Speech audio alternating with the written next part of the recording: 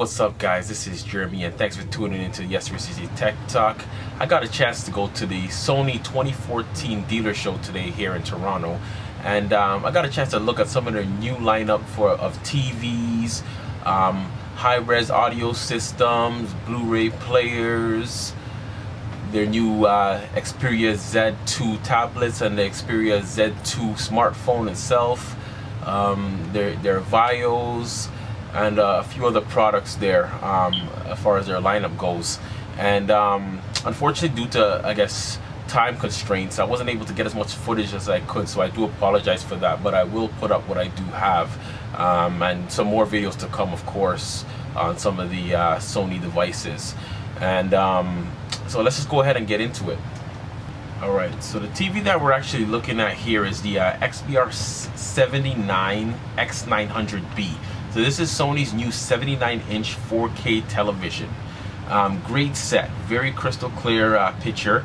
Now it features their wedge design, which allows Sony to actually put bigger speakers there for the magnetic fluid speakers, giving you more bass and sound out of that TV itself without the need of any sound bar or home theater system for those of you that I guess don't want a sound system. Now, if you're anything like me, you're kind of on the fence regarding their wedge design as to how it would look. If you think that is kind of stepping back and making, you know, the TV look bigger and everything like that. But after seeing it in person, actually, I must say, Sony did a great job with implementing the wedge design in these televisions. It actually looks great. I have no complaints as far as the looks go with the wedge design there. Going back to the picture now, if you haven't heard of 4K for whatever reasons, now's your time to kind of go to your nearest Sony store or Best Buy and kind of take a look at the new 4K technology and see why there's so much buzz behind these televisions. I mean, the picture is amazing. Is that clear, guys?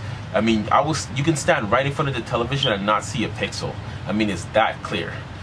Blu-rays look amazing. Even 1080p content that's been upscaled looks amazing on here. There's not really any 4K content at the moment, but there's a lot of things coming down the lines. I know even Netflix have added some 4K content for the United States and things like that they're actually going to be implementing this year. They have announced already, and some other providers are going to be adding some 4K now. Sony being one of the big pushers of 4K, as they create 4K content, they make the 4K televisions themselves, and they're a big campaign on everything 4K that they have been pushing from 2013 moving on to 2014 now.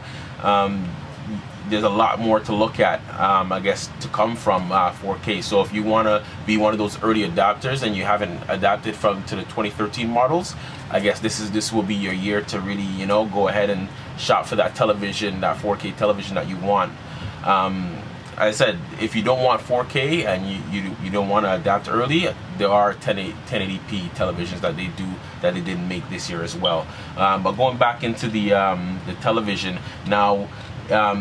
It does include their triluminous display. So if you're not familiar with last year, the triluminous display feature, what it does is it adds, I guess, a greater color gamut to the picture. So you're able to get a more a bigger color range, and it equals, I guess, a better picture color. So the reds are more red, blues are more blue, etc. You're able to hit more sectors of the red, more sectors of blue.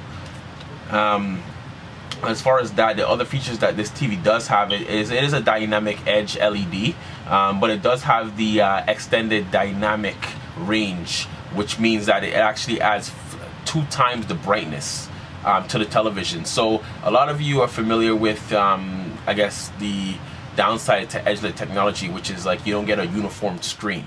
So now with the brightness of the screen being two times brighter, you're actually able to get more uniformity as far as the brightness goes from different parts of the screen itself. And overall, I mean, great set. Definitely, I guess, a step in the right direction for Sony. A lot of great things coming from them, and I'm interested in seeing more. Alright, so that's it for now. Enjoy this in the next video.